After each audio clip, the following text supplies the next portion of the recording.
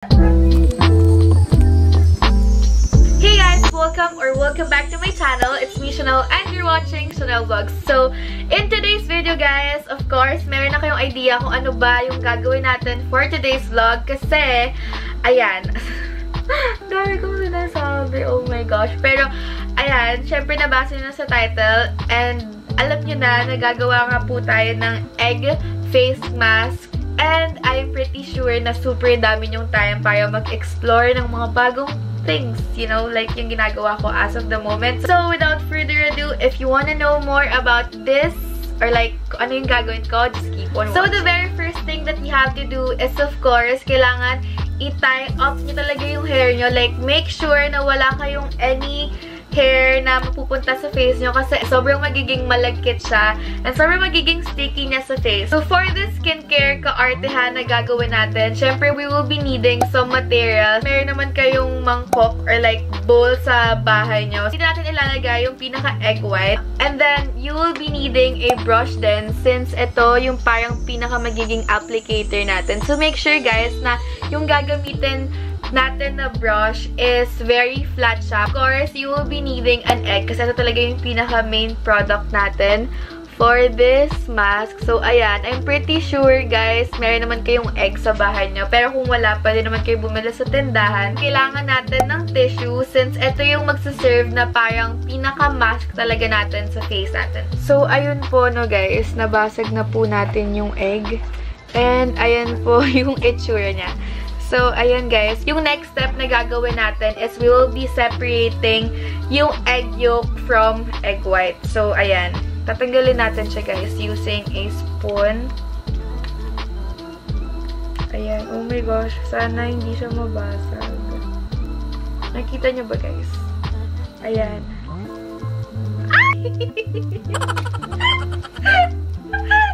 Muntik na po siyang... Muntik na siya guys, mahalo, I swear. Meron ako napanood neto, like YouTuber din siya. And then, sobrang cute kasi sabi niya, niluto niya pa daw talaga yung egg. So, oh my gosh guys, pwede niyo pa pala tulutuin kung nagugutom kayo, ganyan. Tapos guys, share ko lang, bago tayo mag-proceed sa next. Sabi ng mommy ko sa akin, bakit daw ako maglalagay ng egg sa mukha ko? Eh, allergic daw ako. So, medyo may sense siya. Pero, feeling ko naman, hindi mag-react yung skin ko. Kasi iba naman yung pinahid sa kinain, diba? So, I hope you're getting my point. So, ayan. So, sobrang risky ko. Kasi mamaya, totoo pala yung sinasabi ni mommy. Ito talaga yung nagagawa ng quarantine, guys. We have to explore new things, ganyan. So, ayan, makikita nyo dyan guys. Oh my gosh, hindi ko sure kung nakita nyo. Ayan, nakikita nyo na nandyan na yung pinaka-egg white natin. So, ayan, maglalagay na tayo sa face natin.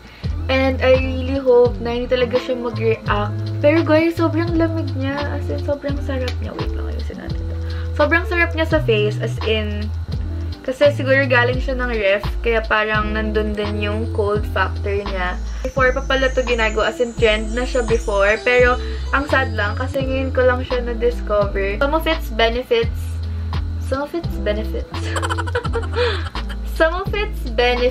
oh my gosh, tama ba yun?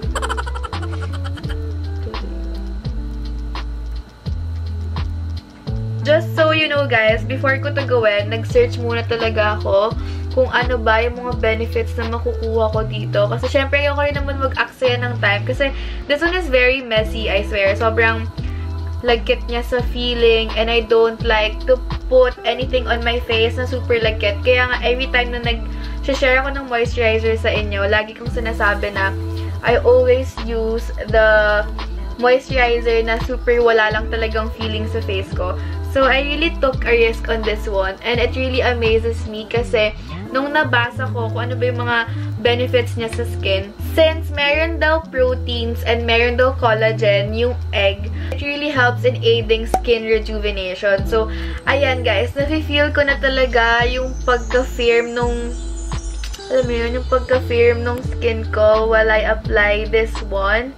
Kasi later on, we will be trying na lagay na yung tissue sa face natin. Pero for now, kasi parang ginagamit ko siya as my moisturizer. So, I'm so sorry if tumitingin ako doon kasi nagsasalamin ako, guys. Ayan. Ayan guys, ayan yung itsura niya. Sobrang glowy niya, oh my god. Kuha lang kayo ng tissue, ilagay niyo siya sa face niyo. And then, ayan, we're done. We're almost done actually. Lalagay natin siya sa face natin. Kailangan ko ba tanggalin tong nasa ilalim? Pero, oh my gosh, ano ba itong ginagawa ko? Pero, guys, I swear, I feel like super magiging worth it niya. So, lalagyan ko lang dito, guys, para mas madaling ma-stick yung paglagay natin ng tissue. Ayan. Ipit natin siya dito sa parang pinaka-headband ko. Para it won't be sagabal. Oh my gosh, I'm so amazed! Guys, nakikita niyo ba? Parang legit face mask na talaga siya. Ang cute lang. As in, I swear guys, hindi ako manghihinayang na ginawa ko siya kasi it's very fun for me. Kesa nagpo-phone ako nang nagpo-phone. I mean kayo, kesa nagpo-phone kayo nang nagpo-phone, I feel like you have to do this. Kasi medyo parang pampering na din siya in your part or like for your part. Kasi diba guys, ilang araw na tayo nasa bahay and bawal tayo lumabas, ganyan. So, we have to do a little pampering for ourselves.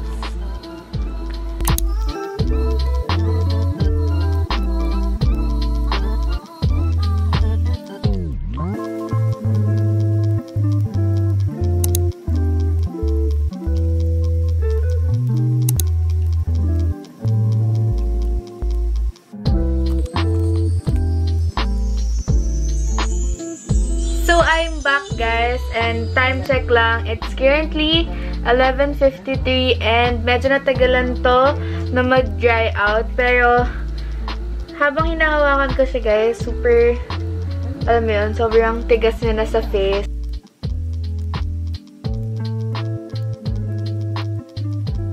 Sobrang satisfying niya guys, as in, nakita ko yung pores ko, sobrang bakat na bakat talaga siya.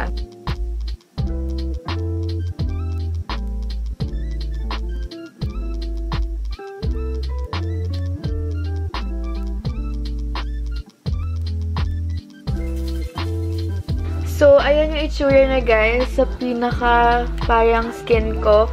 Actually, walang nagbago as in. Pero, sobrang naging, how do I say this? Oh my gosh.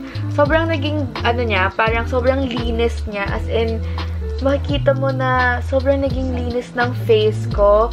And then, yung pores ko medyo nag-close siya. As in, kasi guys, kapag nakita nyo yung pinagtanggalan natin from this one, which is yung sa tissue, kitang-kita nyo talaga guys yung pinaka-pores. As in, na-flatten talaga siya dun sa mga pores ko. Kaya I'm super amazed kasi medyo natanggal yung mga pores ko. Pero yung downside naman dito, parang I feel like sobrang laki ng tendency na mag-dry out yung pinaka-skin mo or like yung magiging reaction ng skin mo dun sa egg white. Kasi guys, na-mention ko nga earlier na sobrang stretch out ng pinaka-face ko habang nilalagay ko siya. As in, habang ina-apply ko pa lang siya, nafe-feel ko na naka-stretch na talaga yung face ko. And up until now, na natanggal ko na siya, parang medyo, I feel like sobrang dry niya. Pero, ang plumpy ng skin ko, as in, I can feel na sobrang plumpy ng naging effect niya sa skin ko.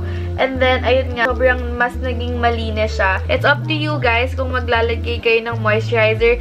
Pero, I highly suggest na maglagay kayo ng moisturizer para matanggal yung dryness na binigay ng egg sa face nyo. Nagbi-blink na yung camera ko and I need to say goodbye na. And ayan, thank you so much guys for watching this video. And I really had fun doing this and I hope na magkaroon din kayo ng time to try this out and let me know if tinry nyo na siya or let me know your thoughts about it. So, thank you so much guys for watching this video and I hope to see you on my next video. Bye guys! Mwah!